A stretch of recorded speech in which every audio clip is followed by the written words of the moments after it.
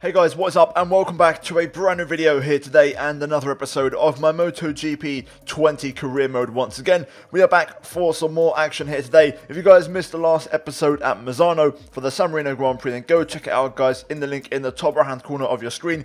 An episode in which we sign for a new team for next season and the building blocks have been put into place for season 2. But without further ado, let's jump into today's episode and let's see what things we have in store. Okay, so here we are then once again for some more career mode action, and as you can see in the standings at the bottom, we of course won the last race in Misano, so we actually extended our lead in the championship over Marc Marquez and Cal Crutchlow. But we're now going to move into the calendar, and we're going to advance to the next race weekend, which is going to be Aragon. So, as you can see, only a few more races to go now. I believe it's a 20 race season. Aragon is the next one, so we are going to get things underway this weekend, and let's see how this race goes, as we once again return to Spain for the third time this season. Okay, so here we are then for the start of qualifying, and qualifying is actually a wet session, our first wet session of the weekend, and the pace in practice was okay. We were about a second and a half off, give or take. I got the maximum out of the lap, especially on the qualifying sim program. I did a really good lap, and it was the best we could do really. So we're kind of floating around P15 at the moment, and we are going to have to go through Q1. So let's jump into it and let's see if we can try and get ourselves into Q2. A bit of a mistake there, completely got that corner wrong. Ran in a bit too hot on the brakes, but we're still 3/10 down, so it's not too bad. We can still improve this. We've been about 3/10 down through all three sectors on this lap so far, so it's only really sector 1 where we need to improve, which I know I can improve. Let's see what sector 4 is like though. There's a lot of frame drops in the wet. It seems to be a glitch with all the updates. They've made the wet conditions awful in terms of performance. At the final corner, up to the line, and we do go fastest, so there we go. 52.0, let's see if we can improve. I think we can.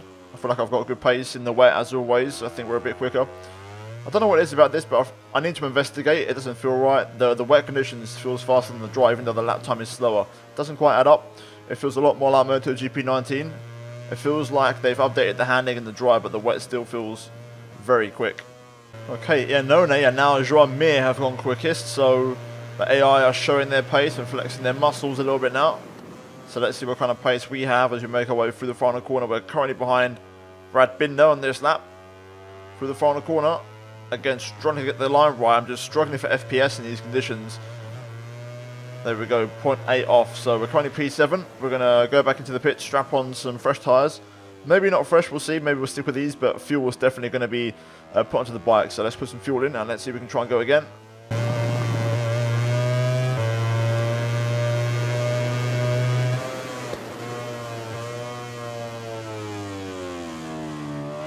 Mistake there, ran that in a bit too hot on the brakes. I tried to push the limits, didn't quite work. We are running the same tyres as before because the tyre wear is pretty minimal. I've just put in a load of fuel and we're going to run to the flag.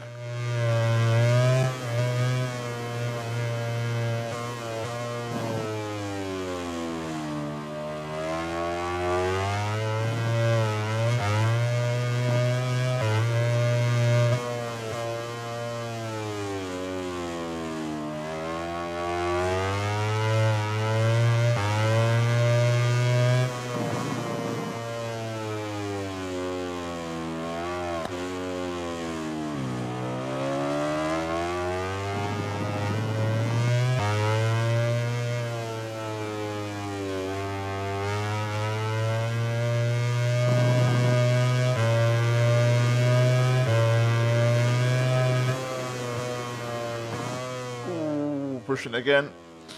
Damn it. We lost 9/10 in sector 2 alone.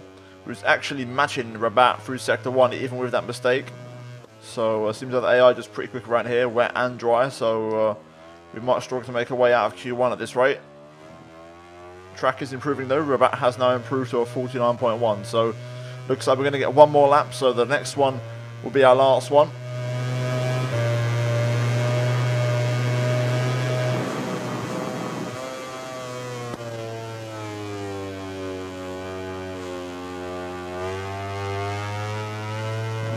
See what this is. Let's cross the line. 50.1 personal best, but still not enough. Alright, last lap, all or nothing. We have to be perfect on this lap to really get it. I think we can go through, but it's got to be the best lap I've possibly ever done. which I do feel like is possible in these conditions. The bike feels good, but it's just going to have to be really, really perfect. Oh, crap. Oh, well. There we go. I was pushing hard. I was giving it everything, but it's not going to be enough, unfortunately. Rabat did improve to a 48.6 as well, but that is going to be it for our qualifying session. There we go then, it's P6 for us in Q1 Aragon qualifying, and Rabat was just super fast around here. Jack Miller gets the second spot, so yeah, in the end we was quite a way off, 9/10 off the pace, so it is what it is. We did match times with Iannone, which is pretty good. It looks like Alicia Spargo though is straight to Q2, so yeah, we could have done a bit better. I think there was a better lap there, but not a lot more. I think maybe we could have beaten Morbidelli, but that would have been about it. So yeah, it is what it is. Hopefully we've got a better pace in the race. Right, here we go then. It's race time at Aragon. Maverick Viñales, the surprise man on pole actually. The Yamahas haven't really had that many first places, but Viñales has stuck it in P1 after qualifying. There is our championship rival Marc Marquez. He has a chance today to get some points back in the championship if he can win the race, and you know, we struggle to get points, and it's going to be interesting because we've got Iannone there on P15 and we're just behind him, so we're starting the race I believe from 16th place, so yeah, we'll see how we get on. I think for me the target today, I'd love to get a top 10. If we get a top 10, that would be a fantastic result for me. It seems like we don't have the pace around here, so you know, we're going to have to try and do damage limitation and see what we can do. But let's see how we get on, guys. Either way, we're going to jump into things. We're going to select the tyres, and for this one, I'm going to go quite aggressive. So we are going to go... I want to go soft actually. I think I'm going to try and soft this race. I'm going to really push and see if we can use that to fight our way for the field. Fuel-wise, we're going to run 1 lap extra, so 13 over the 12 lap race, and that is going to be the settings we're going to run for today's Grand Prix here at Aragon. Right, here we go then, building up the revs, the lights are on, and away we go for the Aragon GP. What a start off the line, using the soft rear tyre to our advantage, and we've had a fantastic launch around the outside of turn 1. We're going to have to be careful here. The outside is not where you want to be, but we are going to get the inside for 2. Up to the top 10 already, up into 10th place. Great start from us, and actually, I've surprised myself. That soft tyre has given us such a great launch off the line. As we now make our way into this section, a little bit of contact there with Petrucci as we try to turn in on the outside line. We're up to P9 though, so good start from us as we go down to Power Mode 1 now. We've used a bit of Power Mode 2 off the start. This corner catches me out. I'm not great through here as one of the Avintias, I think that's Zarco, or no, actually Rabat, diving down the inside into the chicane. We almost hit the back of Petrucci, but we just about avoid the contact. Back underneath, I'm trying to get the switch back on him, but we can't quite get it, and Petrucci holds on for now. But a good start from us, soft tyre working well. Front and rear, this could be a good strategy for us around here. It might just get us out of trouble. But so far, it's looking like P9. This corner I don't really like, it's a tricky one. Bit of a Mickey Mouse corner this. We are going to go have a little look on the inside of Petrucci, but no way through. And actually, the Vinti gets by. That's Rabat. We're going to try and go back down the inside though of Tito here into the chicane. There we go. But Rabat down the inside. Oh my god, that was a bit of a heavy clunk. Good thing we turned damage off. Good acceleration on the exit though when we get straight back past Tito Rabat there. And we're once again over the 9th place. Okay, looks like we're going to be okay to hold on to this now. So head down, let's see if we can still hang on to the leaders. The double soft tyre could help us out here. Obviously we'll struggle in the race, but for now it could be a benefit and we need to try and use that. Having a look at Rossi here. I fancy a move on the Doctor. Let's see if we can have a little look through this section. Maybe get a switch back on him. Down the inside. It doesn't quite work. Got to keep pushing, got to keep fighting for these overtakes. I think we've got Alex Marquez behind us now. As always, he always qualifies quite poorly, but he always goes through the field and makes his way forward in the race, so he's going to be someone we've got to try and keep behind somehow. As we try to hang on to this lead group. Rear tyres overheating a little bit, but having said that, we've had a good exit here. We may have a chance of getting past Valentino Rossi here with the slipstream. We're going to pull to the inside. And there we go, we make a move.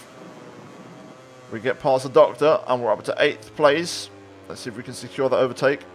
Getting a nice tidy run out the front of the corner if possible. There we go, job done. Viñales set the pace 48.0. We're 7/10 off that. I think we've got this position secure now. Yes, we have. Job done. Love that. Maybe I could have gone for a medium rear. Petrucci in front sets a new fastest lap. We're only 4/10 off that, so we are on pace, which is good. We're pulling away from the bikes behind. You can see in the minimap we're opening up a gap. So at the minute we're holding on with this soft tyre, but it's going to start going away soon as we're constantly overheating it on the rear. Ooh, big stoppy there, but we managed to control it. Rear tyre, I'm not liking it. I think we're going to be in big trouble later on in the race. I may have made a mistake long term here. Another good lap from us though, good pace as we set a new fastest lap. So, you know, we're running well, but I am concerned that we are going to struggle at the end. Also, the top 7 are running great pace because I just set a new fastest lap and I've barely gained on Petrucci this lap. So, they're running at a very strong pace. I'm on the limit here. This could be about just holding on to 8th place rather than pushing on. I think Marquez has passed Rossi and he's now starting to close up again. So, he could be on the back of us very soon. So, we're going to have to get ready for that. I just want to see if I can get past one of these guys, or maybe the 3 bikes in front. It seems like they're just struggling to hold on to a top 4 pace. So, maybe a top 5 finish. Quattararo up the front of this train. Alright, we're closing up here. I'm trying to open up the line to get a strong exit. Quite a bit of curb, but that's okay. Palmo 2, can we close in on a Ducati on the straight? We're struggling to close in. We're making good progress, as we're now closer than ever to these guys, but still no overtake. And Marquez is closing in behind, but it looks like another good lap from us this lap. On the money once again. I've still got the excess fuel, so I'm going to try and burn some of that up. But a new fastest lap, 47.5. Race pace is great around it. For now, let's see how long it can stay that way. I can hear the Repsol Honda of Alex Marquez behind me, looking for the move. Trying to close in on Petrox here, but I think we may have to start defending. Grid exit. The second part of the exit let us down, though. Originally, we got the power down quite well. I think I'm a bit too far back to pass Petrucci here, as we know with the straight line speed of that bike. Running it very, very deep on the brakes. We actually do a good job there of closing up the gap.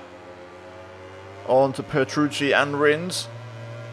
Getting the power down over the hill to start another lap.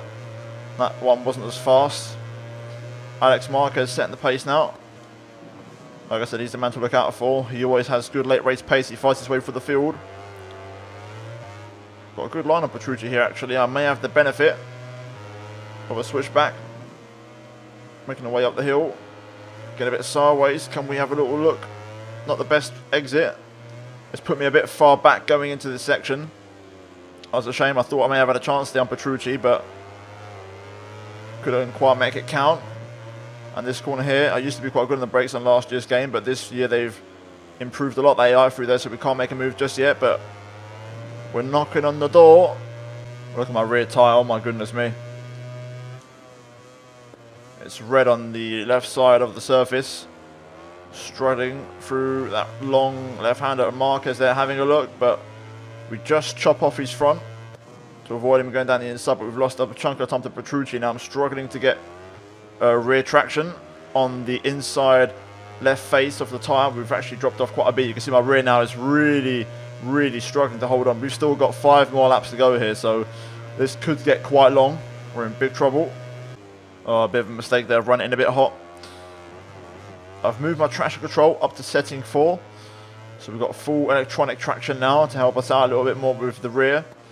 We may lose a bit on corner exit, but if it gives me a bit less wheel spin to manage the tyre temperatures a bit better, then that's what we'll do. Oh, that's another mistake there. Struggling out.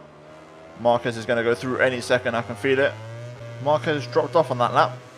Even with the mistakes, he kind of had a little bit of a look, but in the end, he wasn't able to keep up. So we've held on for now. That little adjustment to the traction may have just given us a couple more laps with the rear tyre, but we're not out of the woods yet. We've pulled away again from Alex Marquez, but he's now got someone right behind him. I wonder if it's Rossi now putting on a bit of a late race charge on the Yamaha. Maybe Marquez went for the soft as well. Maybe he's starting to struggle with his tyres like I am, but maybe he's obviously used his up a lot more than I have.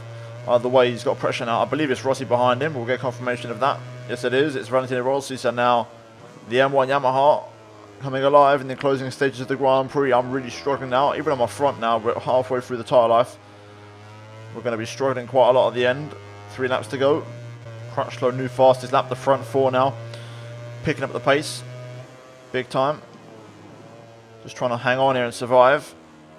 To be fair, we have closed up a little bit on that last lap to Petrucci and Rins, who both of those two struggling now to hold on to the front 5. We've now pulled away from Marquez. He's 2.9 behind. He's completely dropped off the pace. I've still got a chance here of catching Petrox if we keep it up. Because these two have now dropped off, so they're not getting a slipstream anymore. I fancy my chances, to be honest with you. If I'm being absolutely honest, I think I can hook up a lap good enough. We're going to need a very special final lap, but I think I can do one. We're back into the mid-47s on that lap. That was quite good. Feels like the tyres have come back to me a little bit in this last lap or so. Not sure how when the tyres are so worn out, but they have. So, we have a chance here. I'm pushing now with absolutely everything that I've got. Fuel's going to be marginal as well. I don't think we're going to get Petrucci or Rins. We tried it, but just run out of tyres, to be honest with you. Run out of pace. But we actually have very good race pace, I think. If I started on medium, we'd still be quite competitive either way. Fuel's tight. We're going to use a little bit of power mode 2 on the back straight, but not all of it.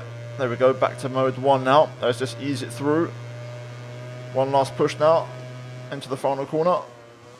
Just in case anybody has any penalties that need to be dished out. But it is going to be Vinales who wins here today in Aragon.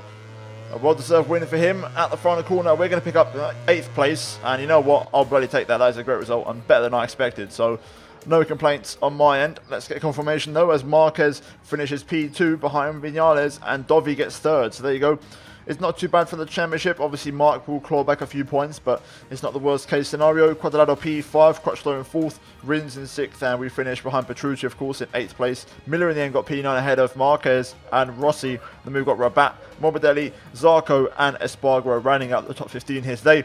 Alicia Espargaro misses out on the points as Paul Espargaro actually picked up the fastest lap on the KTM. Very surprising. Then we've got Lecuona, Nakagami, Bagnaia, Mir, Iannone, and Binder with Oliveira at the back. In terms of the rider standings, the gap is down to 20 points now as we head into the next race at Thailand. Dovi overtakes Crutchlow for 3rd place, and Vinales with that win holds on to P5, but it closes the gap to the top of the table. We then move into the team championship, and we are 4th place, and Petronas Yamaha only 10 points behind us, so they're closing in, and we're now 40 points behind Monster Energy Yamaha as well. And finally, in terms of the constructors, we are currently in 2nd place. Ducati 24 points behind us, so they're still there, they're still in the mix, so we've got to try and keep fighting, but we are still on for a 2nd place finish in that championship. But guys, that's going to be it from me here today at Aragon for this episode of the MotoGP 20 Crewman. If you guys enjoyed it, drop a like on the video and subscribe if you are new for weekly MotoGP content on the channel, and also check out the 2 videos on your screen if you have missed them, and finally click the bell icon, guys, to be notified when new content does go live. But that is it from me here today, Aragon, and I'll see you all next time for the Thailand GP at Buriram. But until then, it's goodbye from me.